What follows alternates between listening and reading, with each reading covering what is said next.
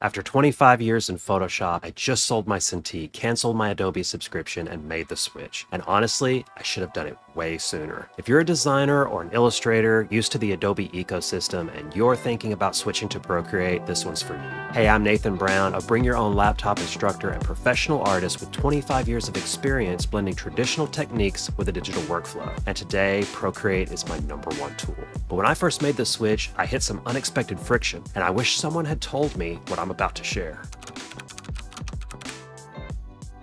All right, let's start off with the biggest mindset shift that I had to make. Procreate is not Photoshop, and that's actually a good thing. After 25 years in Photoshop, I caught myself trying to treat Procreate like a desktop app, reaching for menus, keyboard shortcuts, panels, but that's not how Procreate works. And once you stop trying to use it like Photoshop, it clicks. Procreate is all about fluid, intuitive movement. Pinch to zoom, twist to rotate, two-finger tap to undo. It's designed from the ground up for touch. That's one of the things I love most about it. It removes the barriers between your hand and the artwork. You're not just operating software, you're drawing like you would with traditional tools, but with the advantages of a digital workflow. In Photoshop, I always felt tethered to a keyboard and a desk. Procreate feels more like picking up a sketchbook. It's fast, it's focused, it puts the drawing first. And yes, you'll miss some things at first, like layer styles, filters, menus, but honestly, the simplicity is freeing. Less software overhead, more art. So if Procreate feels weird, that's normal at first, but give it a day or two and you'll start to wonder why drawing and painting in Photoshop ever felt normal in the first place. Okay, next up, you don't need Illustrator. And honestly, I think that name has always been a little misleading. Illustrator sounds like it should be built for actual illustration, but it's really more for the construction of a graphic than the act of drawing. It's great for precise logos or layouts, but if you want expressive pencil to paper style sketching, that's not what Illustrator is made for. Here's the difference. In Illustrator, you're plotting points and wrestling Bezier handles. It's more like geometry. In Procreate, you just draw. You sketch something, you erase, you build it up. It's immediate and responsive. And if you're used to traditional media, it just feels right. For me, that's where Procreate really clicked. I could finally sketch the way I think, whether I'm using a pencil brush, an inking brush, or a marker. It's natural, it's expressive, and it makes drawing more exciting. You also get way better line quality. The pressure sensitivity is amazing. You can taper strokes, vary line weight, and build texture without the need to fiddle with a bunch of settings or plugins. Yes, Illustrator has its place, but for drawing, Procreate blows it out of the water. Once you get used to it, you won't miss those Bezier handles one bit. Now this one really surprised me. You'll actually care about brushes now. In Photoshop, I used maybe 2 or 3 brushes for almost everything. I had my go-to round brush and hard and soft edges, a texture brush, and that was really it.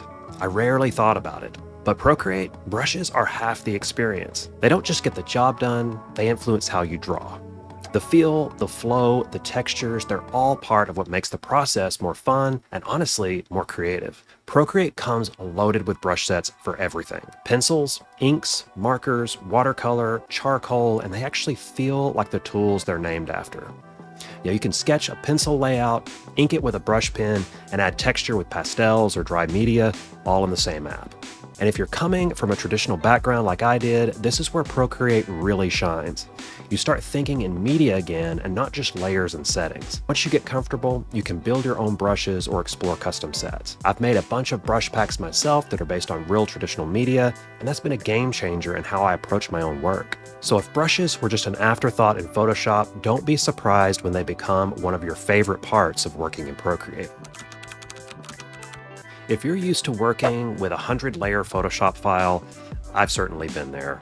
Procreate's layer limits might seem frustrating at first, but honestly, I've come to see them as a feature. Instead of endlessly duplicating and stacking things, I find myself working more intentionally. Lighter files, cleaner structure, and less second-guessing.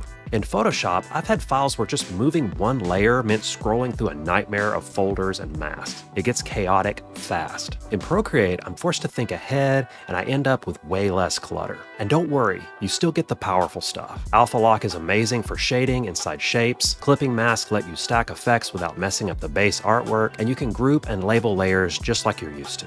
Flattening layers used to make me nervous, but in Procreate, it's not such a big deal.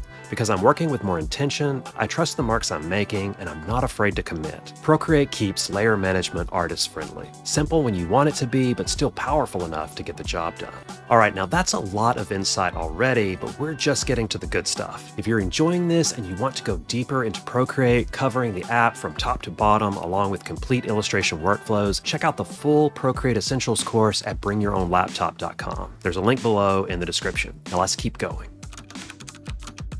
Let's talk about one of the biggest mental hurdles when switching from Illustrator or Photoshop. There's no pen tool in Procreate, but that's actually kind of amazing. I know if you're used to drawing with Bezier curves and anchor points, like I mentioned before, this can feel like a deal breaker at first, but stay with me. The pen tool is all about control and precision, but it's also slow. Every curve has to be manually adjusted, every shape constructed one piece at a time. In Procreate, if you want a perfect circle or line, use Quick Shape. It'll automatically snap your stroke into something clean. Then you can make adjustments as needed.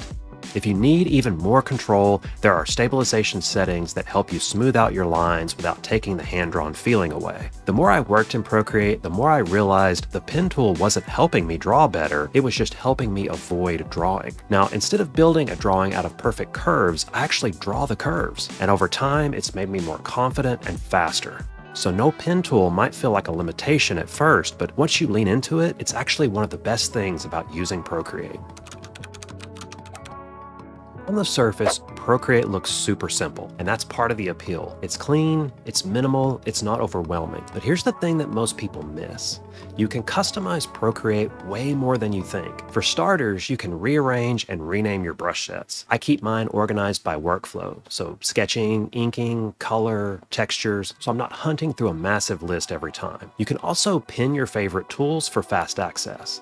And if there's something you do constantly, like switching to the eraser or using the color picker, you can assign it to a gesture. The gesture control menu is one of the most overlooked parts of Procreate. You can tweak almost everything to match your habits, whether you're left-handed, prefer one-handed drawing, or just want to speed things up. And here's a big one, split screen and the reference window. You can keep a reference photo open right on your canvas or split the screen with Safari, Notes, or Pinterest, whatever inspires you. Once I set up Procreate to match my workflow, everything got faster and a whole lot more fun. So if you haven't explored those customization options yet, take 5 minutes and play around. You'll be amazed at how much smoother everything feels. Now this last one's a little more personal, but maybe the most important. Procreate makes you want to draw more. Now, I didn't expect that. I thought it would be just another tool, a Photoshop replacement for illustration. But what I found was something way better. With Photoshop, I always felt like I had to boot up to work. It was a production. Launch the app, plug in the tablet, open a project, wait for everything to load. Procreate doesn't ask for any of that. You just pick up your iPad and draw. It's instant, and that tiny difference makes all the difference. It removes the barrier, which means less procrastinating, more experimenting, more drawing just for fun, and honestly, more finishing things too. Now, I've drawn more in the past few years using Procreate than I had in the decade before. That's why I sold my Cintiq. That's why I stopped using Photoshop for drawing and painting. And let's be real, the price doesn't hurt either. Procreate is a one-time payment. Compared to Creative Cloud subscription, it's kind of a no-brainer. So if you've been feeling stuck or uninspired, just give it a shot. Procreate might be the thing that gets you excited to create again. So that's everything I wish someone had told me when I first made the jump from Photoshop to Procreate. Whether you've already made the switch or you're just thinking about it, I hope this gave you a clearer picture and maybe saved you a few headaches. Even if you're not ready to cancel your Adobe subscription just yet, try using Procreate on your next project. You might be surprised how fast it clicks and how fun it is. Now, I'd love to know, what was the one thing that confused you the most when you first tried Procreate? Drop it in the comments below. And if you're ready to go deeper, check out Procreate Essentials, my full course with Bring Your Own Laptop. It's packed with step-by-step projects, skill-building exercises, and even quizzes, all designed specifically for designers learning Procreate. There's a link for it in the description below. So thanks so much for watching, and I'll see you there.